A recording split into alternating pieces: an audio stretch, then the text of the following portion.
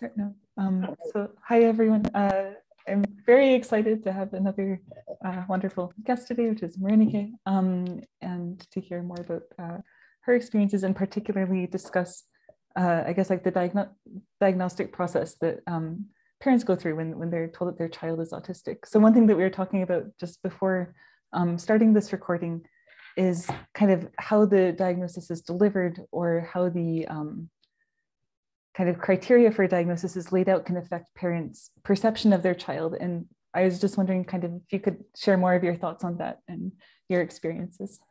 Sure. And if I get too tangential, just kind of like, roll me in or whatever. So for me, actually, it started, so it is my younger two children who are the autistic children in our family. The others are, neurodivergent and have other disabilities as well, but I was less familiar with autism, I think like a lot of people. And for my daughter, she was my first biological child, and I was, staying home with her.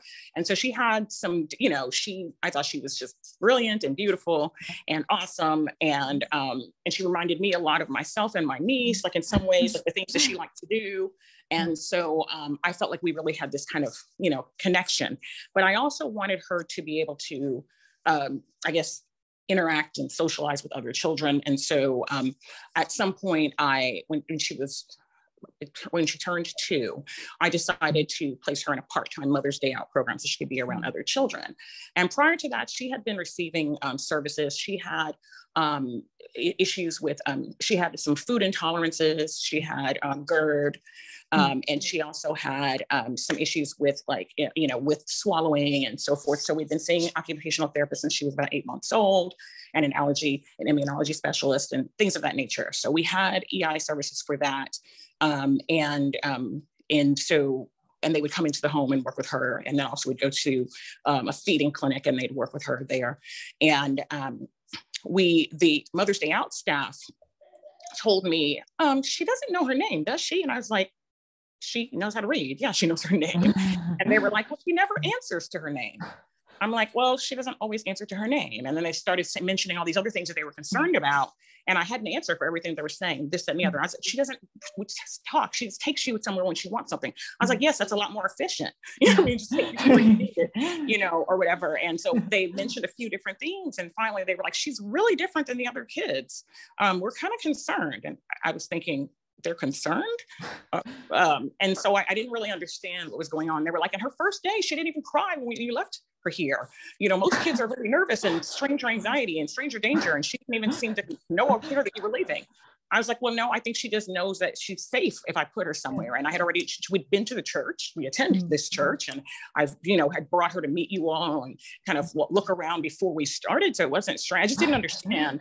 And so anyway, other parents were starting to arrive and drop off their children. So I didn't want to keep them. So I let them, kind of go off on their own. And I decided to stay because usually I would just kind of hang out a little bit and then I would leave. But I said, I'm going to stay and watch like the beginning of the day and see how things go. And so I moved off to the side, to like there's a glass area where there's a window, but you have to be looking for the person to know they're there. And that way I could observe the children without them knowing that I was observing them. And so all the other, 2-year-olds were running around, and they were throwing feather boas around each other's necks or building stuff, and they were touching each other. And I was like, how annoying, They were so loud, and look at this. And I was like, gosh, I can't entertain themselves.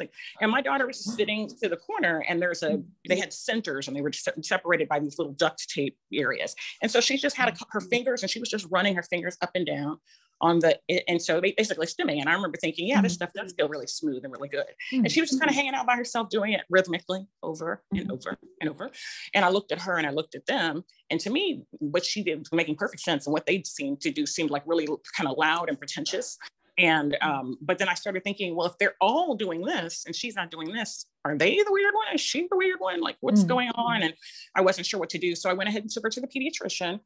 And this pediatrician had been seeing her since birth and also saw my other children. And so but I just kind of laid it on her what they shared. And so she's like, So she did the MChat. And then we got referred for all the different, audiology checks and genetic testing and this and that, and all the millions of things they try to do, and speech, just try to see what might be going on with your child, to kind of, assess things. And so we're going through this process. And meanwhile, I'm reading different things, I'm just trying to figure out what's going on. And as I started reading more and more the criteria of autism, I was like, this sounds like autism. But I was kind of surprised. I was like, but I used to do that, or I do this, or I do this, or I do this. Like, it was really confusing for me, because what I was reading as the criteria versus what all the message boards and professional checklists for red flags and warning signs were saying, they seemed so different. And so I just, I read through everything, and I kind of thought about her and different things that she did. And so I assumed, I was like, she's autistic. And so by the time we finished going through the rigmarole of all the various different specialists and this and that, it was a pediatric neurology autism center that we were working with. And they, so by the time we went through all the hoops and, everything, and they scheduled us for the reveal, meeting, having done all of the checklists and asking her, physicians questions and so on, relatives. And they said, well, what do you think? And I said, I think she's on the spectrum. And they kind of looked at me, and my husband nodded, and they were kind of weirded out, because they were like thinking, no tears, no embryonics, no anything. And they were like, and so it's like the doctor, the nurse, the social worker, like all these people were in there, and they were just kind of, and there was a student intern, and they were just looking like, and they were like, well, yes, he is, and they gave her the autistic disorder diagnosis. And then they kind of explained, they gave me 100-day kit, the old school one, which is even worse than than the current one. And they started talking about how we needed to do this, and the other. And it was, for me, it was kind of, okay, it was non-committal. But I know that in other circumstances from other people, they've been told things like, oh, I'm sorry. And I forgot that they mentioned to me, at the time I was pregnant, and they told me that, there's an X% chance that your other child could have it too. And so it's like, and I'm like, okay, so I guess I was too autistic to understand that I was supposed to be frightened. So apparently this was supposed to be a moment where they all come in and they support us as we fall apart and we break into tears. And apparently I'm supposed to ask questions. Like, there's a frequently asked questions they gave me, and none of those questions applied. So I kind of skipped over it. But later on, I was thinking, why would someone ask that? Like, is my child going to die? What does this mean? Well, and some of the questions were questions that didn't make sense to me. I've been raising the same child all this time. So this isn't it's not cancer, she's like, so, okay, so I have a name to what's already there. What do I need to do for her so I can be the best mom that I need to be for her? And that's how it was for me. But I realize now that the way, even the whole, oh my goodness, you're pregnant, fear mongering discussion, or, in other settings that I've been in, I think about the very first time I went to a parent support group, and I was so excited because I was like, these are going to be people who feel the same way I do about their kids, and we're going to share ideas and strategies with each other, and we're not going to have people staring and asking why your kid doesn't talk and all this weird stuff. I felt like it was this huge camaraderie, and instead they're sitting there like, the day that I got the diagnosis was like the day the Twin Towers, were attacked, and everybody's looking all weepy eyed. And I'm thinking, you're comparing the day your child got this diagnosis to a terrorist attack? That's how devastating it was to you, death, murder, destruction. I couldn't, the child that's right there in the other room playing, across the hall.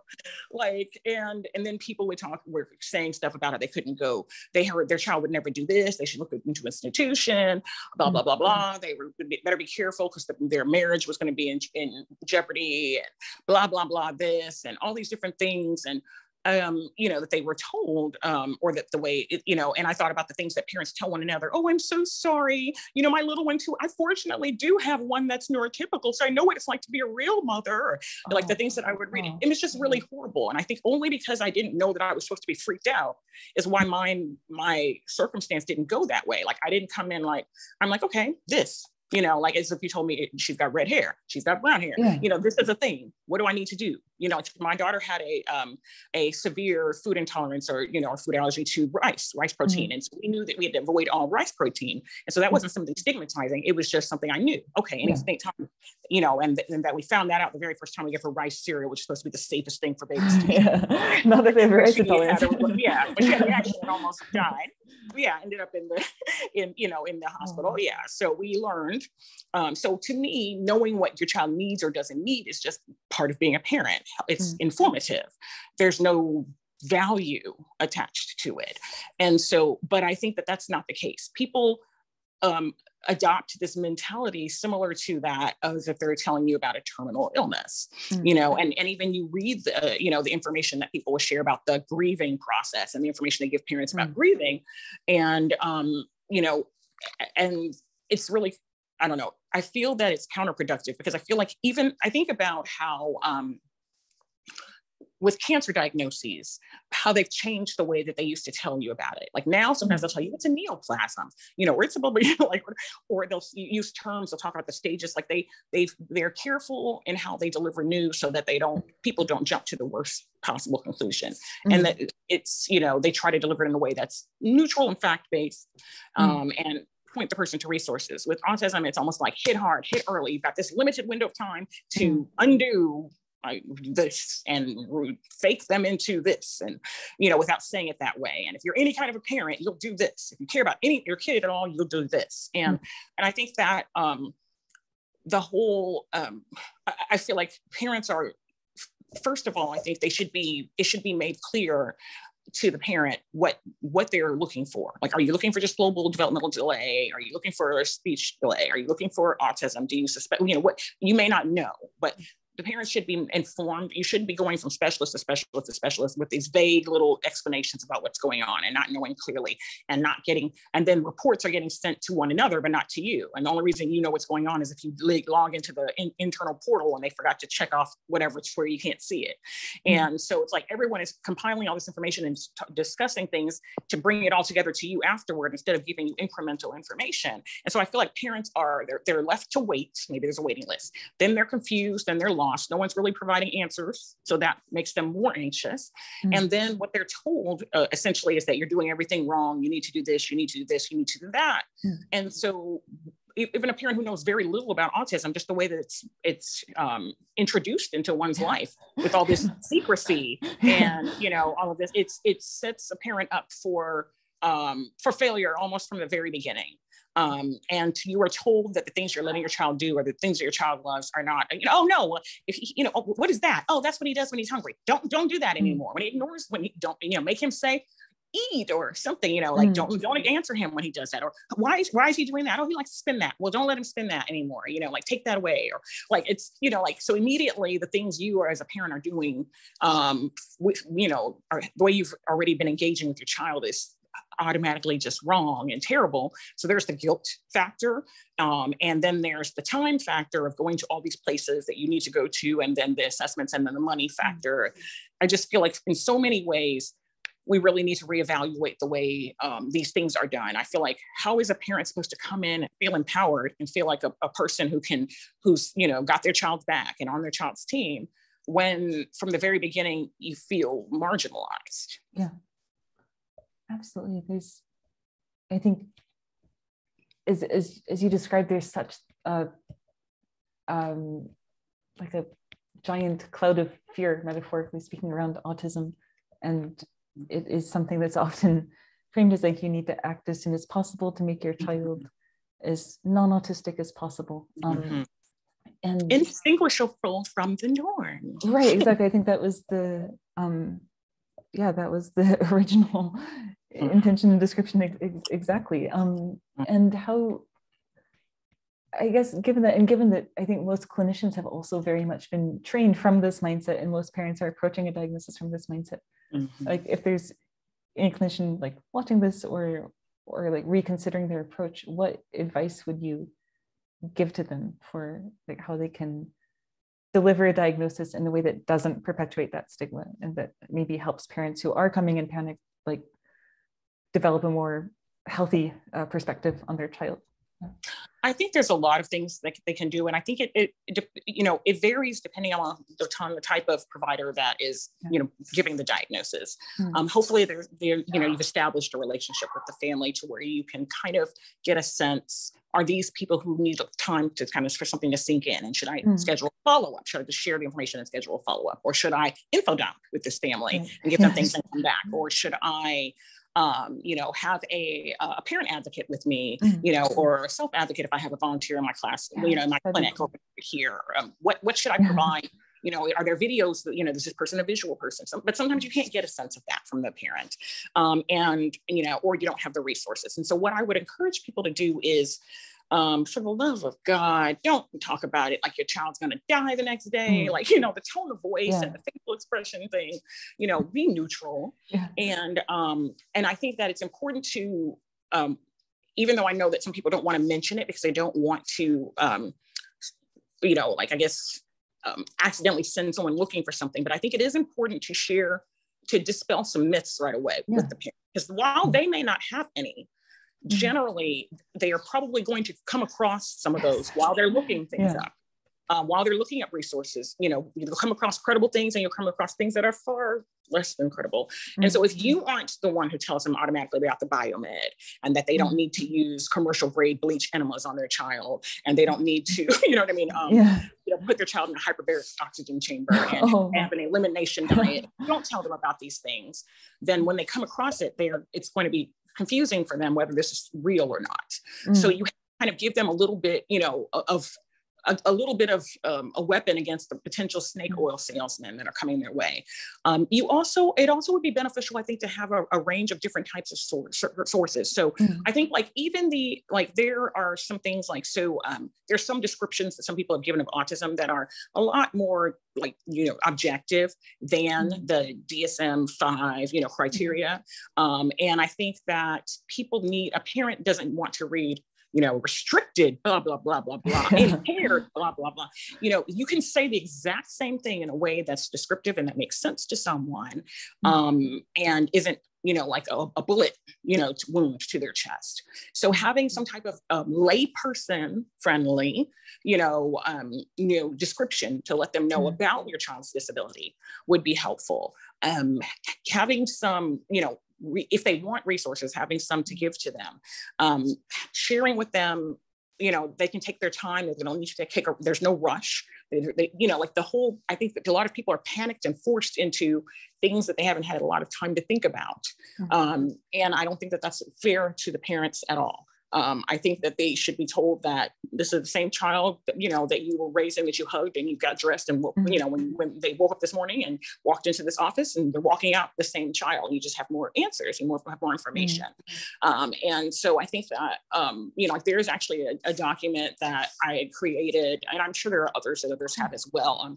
But there's a mother of an autistic teen, and Brenda Rothman. And so she has, she created some narrative descriptions, and it was based on DSM-4 at the time, of characteristics of autism. And so, I took that and I kind of used that as a guide and I juxtaposed the way it's written in the DSM-4 versus with the more neutral descriptions, and kind of so how you can see the difference between the two. And there are some resources, I'd love that if parents would, if providers would consider, the new 100-day kit, I will say, is better than the one that I was given both times with my children, 10 and 8 years ago.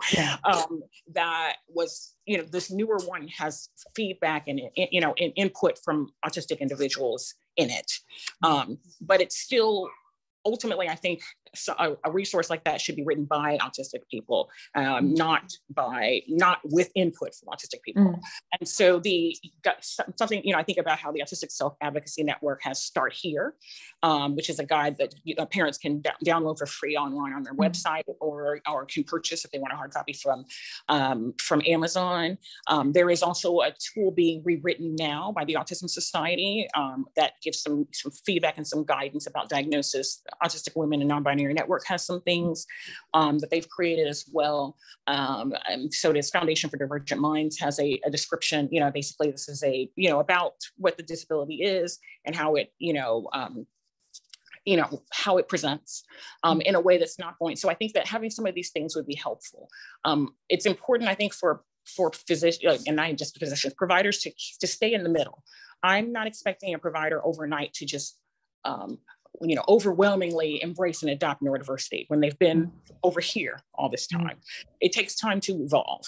But I do think that it's important for them to do some research, because most likely, their perspective of autism came from a semester or two, in med school, and anecdotal things from the parents that they've dealt with along the way, and how much of it was informed by the autistic perspective, and particularly autistic parents. And if the answer to that is very little, then I think they need to examine themselves. And then even on top of that, what range, what is the range of, of families that you're seeing, in terms of their backgrounds and, geographic location and, their gender and so forth, and age, because that also influences things. And where do they live, so that you can get an idea of what services the child potentially might be looking, might encounter later if the family can, decides to seek services.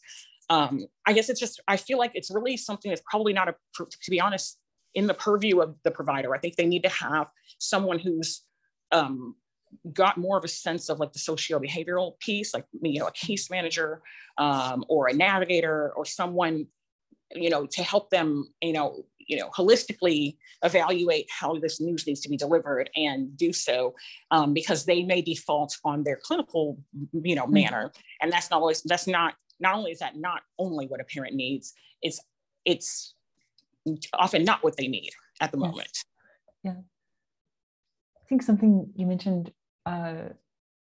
has also very much been my experience regarding how little of the diagnostic process seems to involve input from autistic individuals, particularly those with higher support needs. I think, the criteria seem to be very much an external depiction of autism, and don't necessarily match completely the criteria of, like, from what I've seen, how autistic individuals tend to describe their own experiences. And then often, like, the recommended reading list that's provided also typically does not include readings that are written by autistic individuals or so on. Yes, and that's so frustrating, because I think about how just for me, like, even even after, obtaining my own autism diagnosis after that of my children, and coming to understand different things about myself and about my children, and just growing and learning, and then, that actually prompted me. That's what caused me to go to graduate school, because I wanted to study neurodevelopmental disabilities and so forth and learn more. I felt like I was tired of, being kind of like people kind of like looking over my head to each other and making cues. And, I wanted to be informed and be able to help my children and not just be expected to sign the line and not question anything. But I felt like I learned so much from my colleagues, my autistic colleagues, that, that I didn't know even from my own experiences, because, for example, I'm a part-time AAC user, probably every day. There's times that where it's a lot more, for me, it's better to type to communicate as opposed to speaking, but I'm often able, to use speech. And so when I would, some of my colleagues, when they would talk about some of the experiences that they had, in terms of people not understanding the receptive, comprehension that they had and the things they'd say around them, or about some of the, issues they might have with, difficulty with, motor movement and so forth. And so I just started realizing that there were certain messages that people would, like even autistic people would denounce, like, don't say we're locked inside our bodies. And I'm thinking, well, no, we're not locked inside our bodies. No, but for some people, there are aspects of their bodies that are difficult to control, and they shouldn't not be able to share that. That's something they might need to be understood. There's a difference between a stim, that's, one that's bringing you joy or bringing or calming you down, and something that you're doing because of anxiety or because of a lack of control. And so I think that it's important, because of the fact that if it's a parent and they're dealing with, these days people are your children are getting diagnosed younger. So it's less likely that they're walking into the clinic with their 16-year-old, although it's not impossible, certainly not. But if the child, particularly if the child has higher support needs or is being identified younger, it's even more important to have the perspective of, AAC users and autistics with higher support needs who are able to share what they've experienced, because it might mirror that child's experience a lot more than that of, I guess, Tipple Grandin or someone else that might be in a book list that would be given to parents. Yeah, absolutely.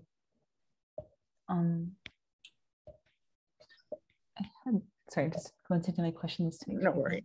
I think one of the other questions we had is just, I think we may briefly mention this earlier, but there are a lot of diagnostic disparities with respect to all kinds of access or aspects of identity. And I think children are generally being diagnosed younger, but those disparities still persist. And I've seen like a lot of research, well, not enough probably, but some research on the disparities, but very little about kind of concrete steps to address them. Do you have any kind of advice for how, like, things that clinicians could do that would reduce diagnostic disparities, other than maybe just increasing their own awareness of autism presenting? I'm glad you asked that, because it's like, it used to be, I'd be like, okay, great. I'm so glad that I'm seeing that people are recognizing that, if, people are basically not, a cisgender, boy or non-white or what have you, that they're not identified as early and so forth. And so I was happy, but then I started realizing the trend is all of the studies telling us how horrible it is, how delayed it is, but nothing, no practical steps to affect that. Yeah, absolutely. Yeah. And so some things, I think, so a few things, obviously, like you mentioned, the provider educating themselves more is very important. Making their, and I think making the place where you work, whether it's a pediatric rehabilitation clinic, or whether it's an educational center or psychological practice, whatever it is that you are in, making it more autism friendly to begin with. So look at your staff, look at your decorations, look at what is your place like? Do you have loud music coming from all over the place? Do you have anybody on your staff that's neurodivergent at all, or openly so? Do you have any autistic people, volunteers even? Here, do you have in your reading material, is it reflected here?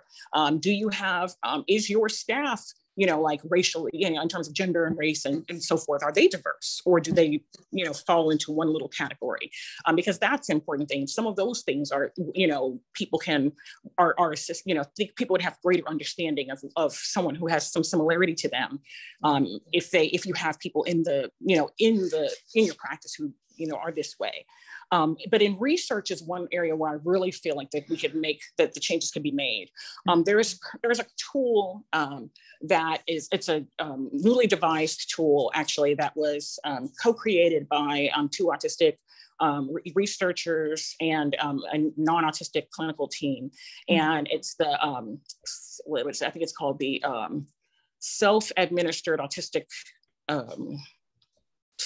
it's SAAT. I can't remember what T stands for, but basically it's one of the first. There are tools, we know there people have made checklists and ideas. There's tons of things that are floating around on social media, but it's the first, to my knowledge, clinical tool that's been co-created with autistic people in the lead that describes autism from the autistic perspective. And I feel like this could be a really helpful augmentative tool, to give to, it was putting supplementary and augmentative together, but to help with diagnosis, because I think that what's used currently for screening and diagnostic purposes, all of them were externally created.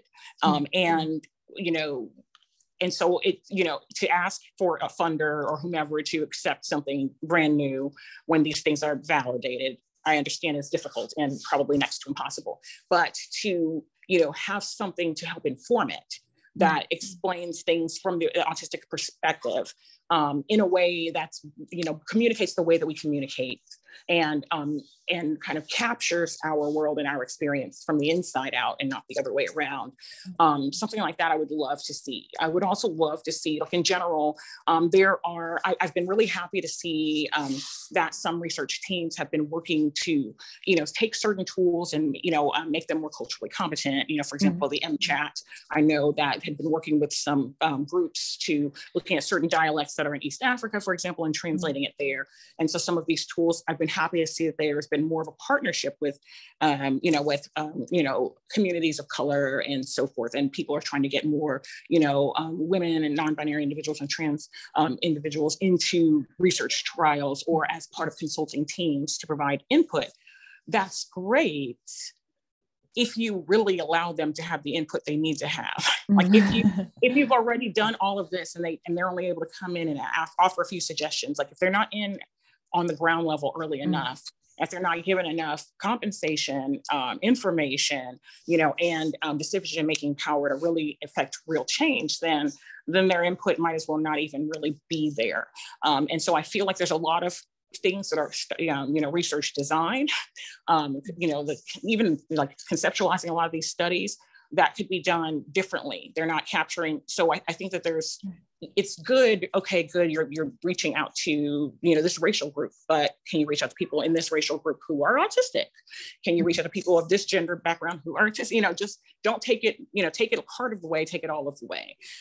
Because it will just really inform the research so much better. And so I feel like we're going to continue to, if we're only measuring how high something can fly and not how it can swim, then we're going to continue to miss people. And so I feel like truly some things, I'd love to see more. I'd love to see more mentoring, like programs such as the USEDS and the Lens. I really feel like should concentrate a great deal more on, I feel like the self-advocate and family faculty tracks should be a lot more central to the curriculum, and not just a part of it, because I feel like there's a lot there that they could, getting, early career professionals and graduate students educated early on is very helpful for the way that they're going to, the way their career is going to unfold. So it's an opportune time to get them and to kind of, positively influence them. But one lecture a semester is not going to do that. It needs to be more. And so kind of integrating, that, I guess, like more of a neurodiversity informed, disability justice adjacent model into training, programs is also helpful, and into society. Like I think that, it's very interesting that when it came to with COVID-19, because it emerged and it was new and there was limited information about it, people were forced to at least consider anecdotal things that people shared, as opposed to just completely dismiss it. So when they found that some people were sharing things about their sense of smell or, Kawasaki disease, similar symptoms in youth or what have you, that had not been identified in the beginning, knowing of these things made people look into it more. And whereas with autism, that's considered just noise, just junk data. Right. Yeah. And so if we could have a mentality where we would kind of actually consider autistic people to be reliable historians, including the children, because they're telling us stuff. They're telling us a lot of stuff. They don't have to speak it to say it. There's things that we can pick up from their movements, their mannerisms, the lessons that they're trying to teach us. And so if people would be more mindful of that, instead of just assuming this is avoidance, no, maybe they're trying to get your attention, for this reason, instead of trying to use always just the observable, to explain the internal. I think that there's a lot that we can do there. And I think we're way behind the times. And I feel like it's almost like the situation where they used to talk about heart attack as pain in your left shoulder and tightness in your chest. And if that's all people know to look for, then people whose symptoms do not present that way, of which there were many, could be in cardiac arrest without knowing it. And so we're, harming people by the lack of information. Thank you so much for the answer. And thank you so much for talking with me again. I really appreciate it. I'll probably stop the recording now, but yeah, thank you again.